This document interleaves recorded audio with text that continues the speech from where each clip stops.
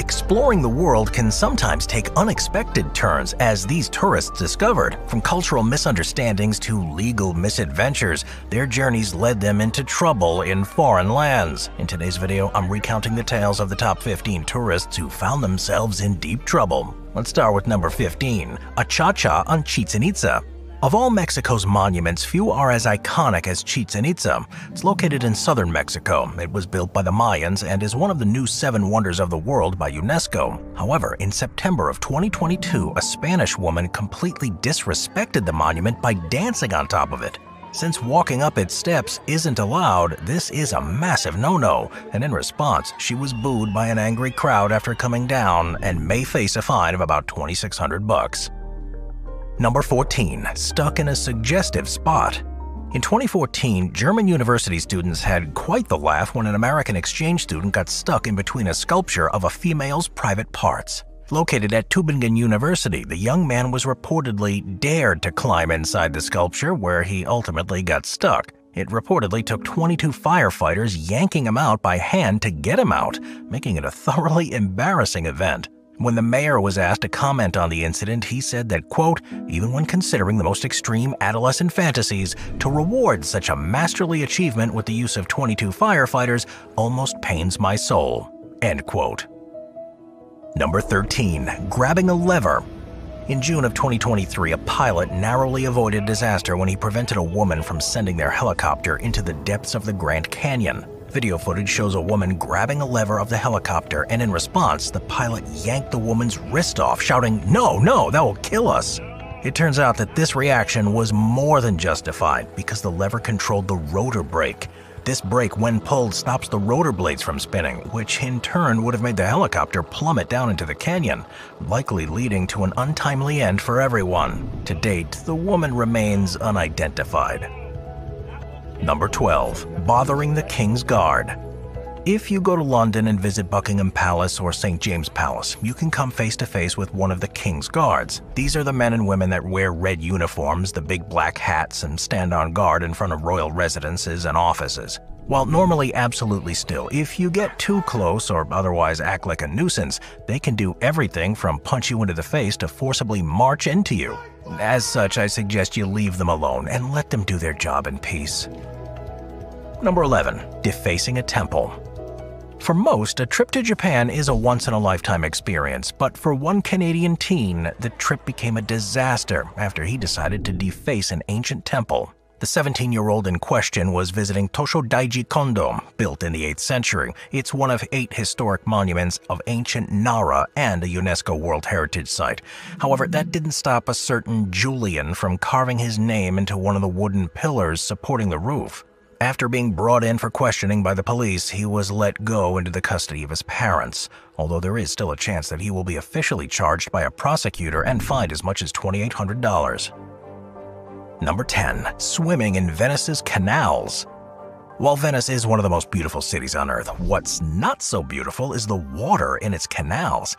After all, while pleasant to travel through via gondola, they're not only filled with motorboats that don't look out for swimmers, but more importantly, act as a communal septic tank. Since installing sewage pipes and conduits would require raising the entire city by half a meter, it has instead been decided that the best course of action is to dump all sewage and wastewater into Venice's canals. To make matters worse, even more pollution comes into the canals thanks to the chemical plants in the Porto Marghera industrial area and the pollution from boat traffic. And while there are some mechanisms to get rid of all the pollution, after all, some more upscale establishments will filter the water before dumping it, and tides flush out most of the contaminants to sea twice a day. It goes without saying that swimming around in the polluted canals is simply a bad idea.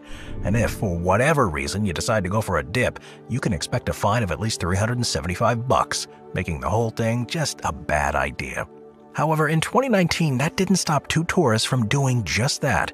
That's because when police arrived at the canal beside the Piazza San Marco, thinking there may be people drowning, they instead found 2 Czech tourists skinny dipping, shouting in support of their favorite soccer team. Well, after being forced to put their clothes back on and going into the station, both men were fined approximately $3,300 for their bad behavior. Number 9, the fallen statue. The Irish are known for their ability to drink, but one Irish tourist in particular had a bit too much when he drunkenly destroyed a Belgian statue. Located right outside the Brussels Stock Exchange, the statue in question features a man beside a lion, and in September of this year, the man in question thought it would be a good idea to try to ride the lion. As the video footage shows, he successfully got on top of the lion, but on the way down, he accidentally hit the torch in the man's hand, causing it to crumble down to the street below.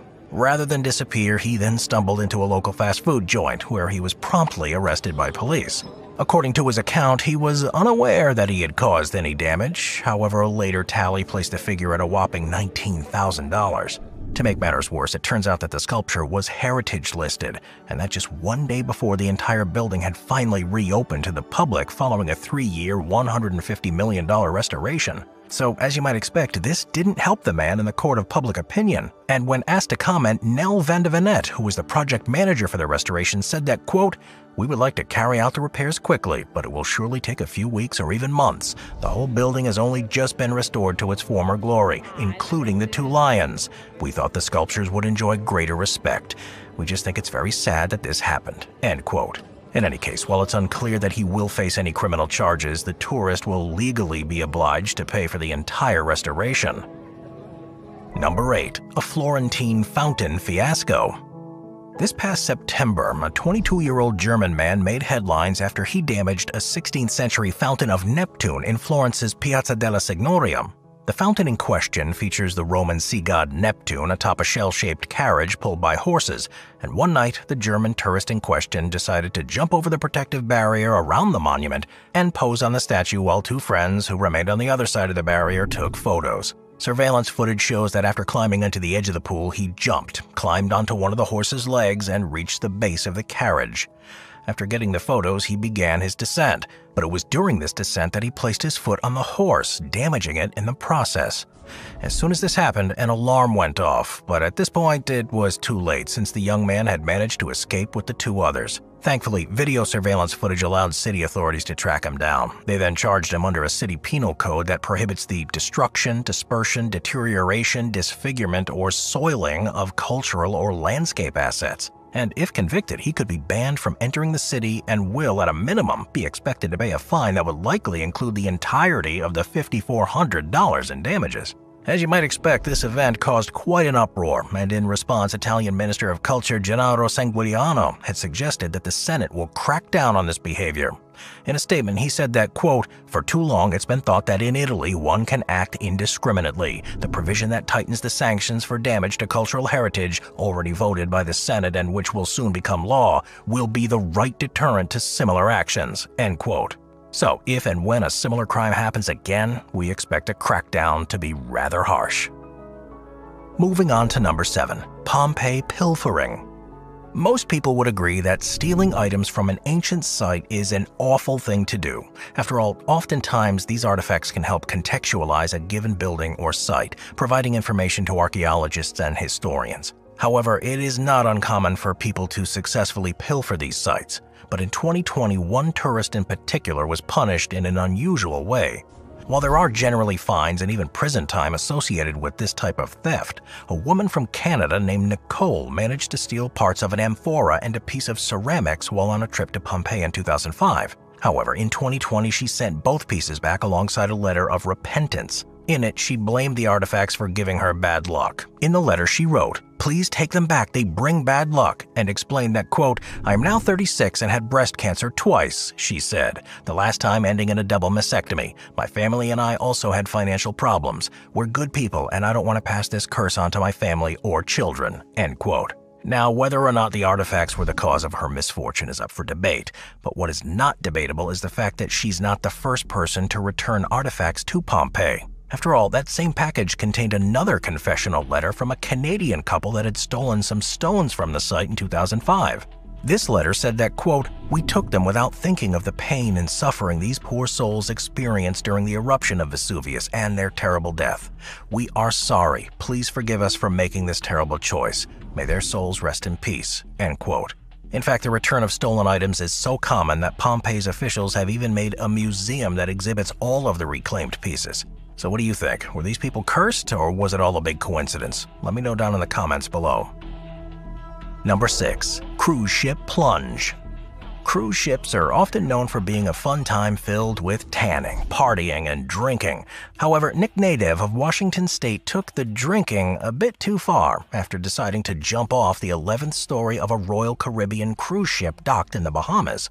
According to his account, he had woken up still drunk from the previous night when he decided to jump on a whim. When he jumped, all of his friends were recording him, and on the recording you can see him briefly turn back to smile at the camera before barreling off, limbs flailing, plummeting more than 30 meters into the blue water below. While the video didn't show his impact, he did survive to tell the tale. However, he certainly wasn't unscathed. In the comments on his Instagram post with the caption, "Full send," he told others that while his feet were fine, his neck and tailbone hurt after the jump, and that he could barely walk for 3 days. To make matters worse, he and his friends were kicked off the cruise and banned from all future Royal Caribbean cruises, and may even get sued by the company. To add insult to injury, they had to purchase plane tickets home from the Bahamas. The one silver lining is that the local police found the whole thing to be quite amusing and chose not to press any criminal charges. In any case, in a statement to Fox 13 News, he said that, quote, "I didn't think this through before I jumped. My idea was that this would be a good laugh for my friends and I would just swim back to shore and continue my vacation, and never thought it would be this serious," end quote. It's also worth noting that the jump has seriously divided Instagram commenters, with some calling him a legend, others an idiot, and many something in between. So what do you guys think? Do you think Nadev's stunt was cool, or that it was an incredibly stupid thing? Let me know down in the comments. Number 5. Streaking through Barcelona. While Italy does receive its fair share of awful tourists, that doesn't stop some Italians from misbehaving while abroad. In 2014, 3 Italian men made headlines when they decided to streak across Barcelona, wearing nothing but their birthday suits. The drunk men terrorized the neighborhood for 3 hours, even popping into a local shop as residents and fellow tourists look on.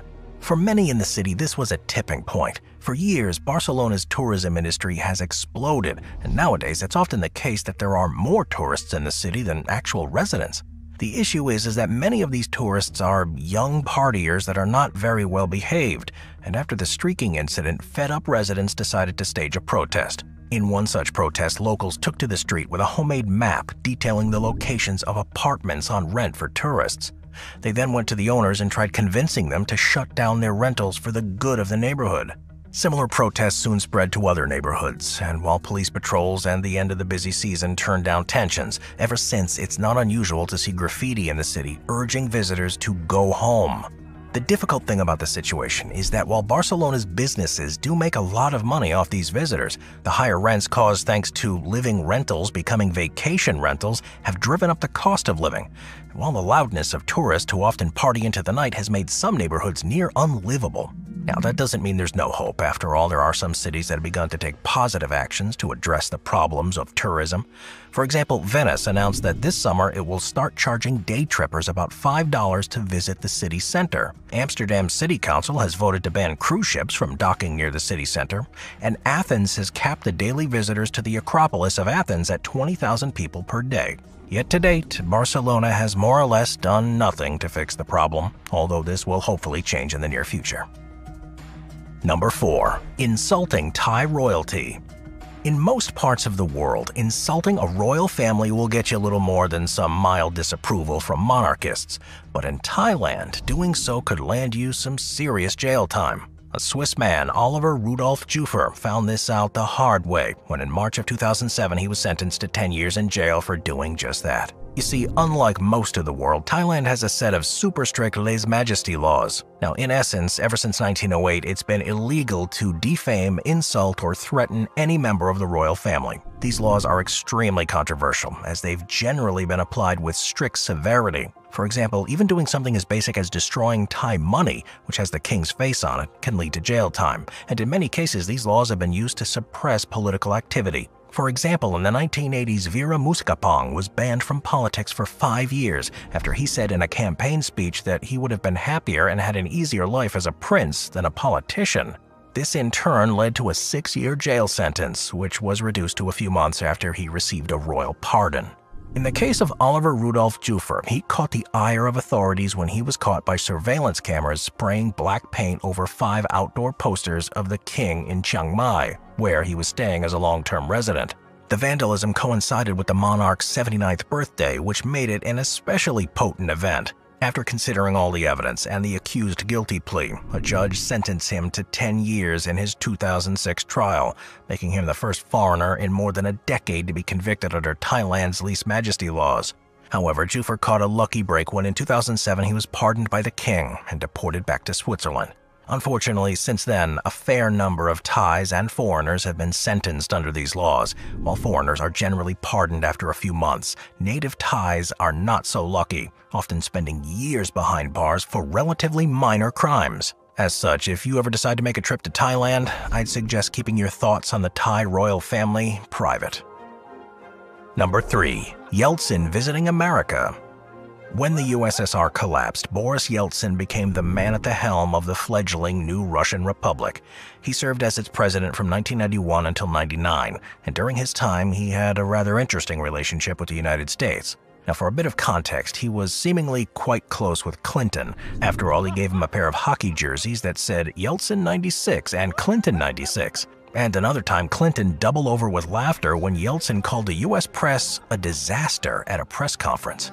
However, there is a case to be made that Yeltsin was perhaps a bit too comfortable on American soil. That's because while visiting Washington in September of '94, he caused quite the embarrassment after he was found drunk in his underwear hailing a cab. The story goes that the Russian president was staying at Blair House, which is one of the U.S. government's primary guest quarters.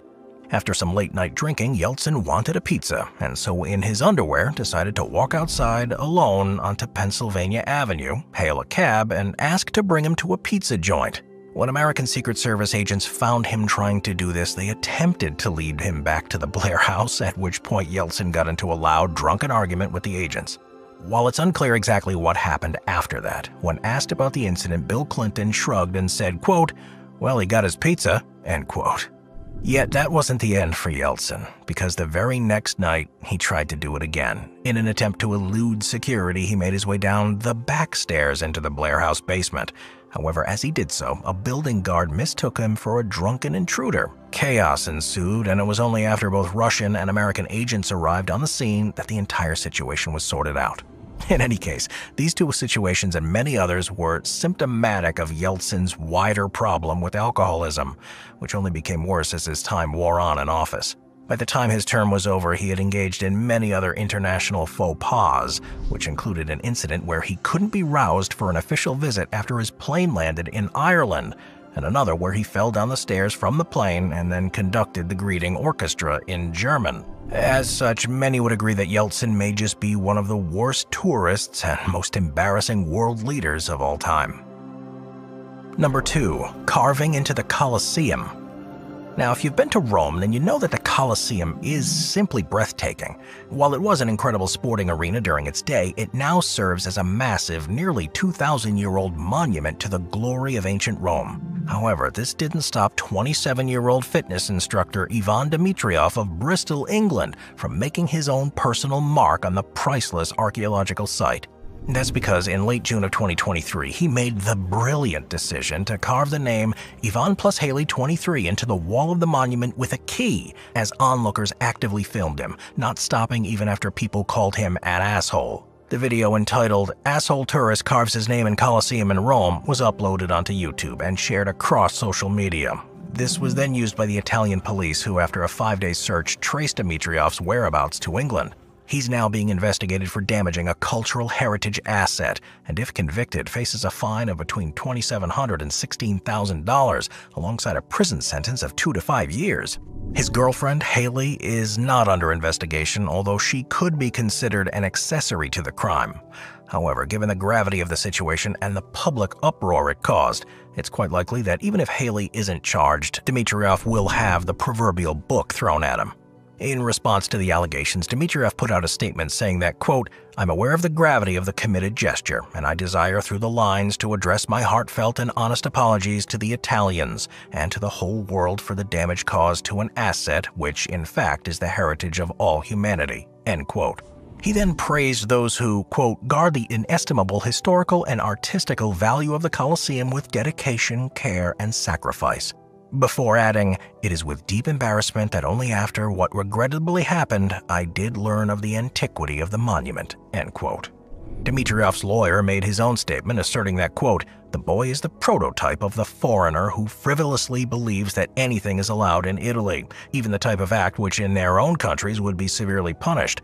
I consider it essential to make our client understand the moral value of a letter of apology to our national community and civil institutions. On this basis, we hope to come to an agreement with prosecutor Nicola Mariana for an application of a legally consistent and just sentence," end quote.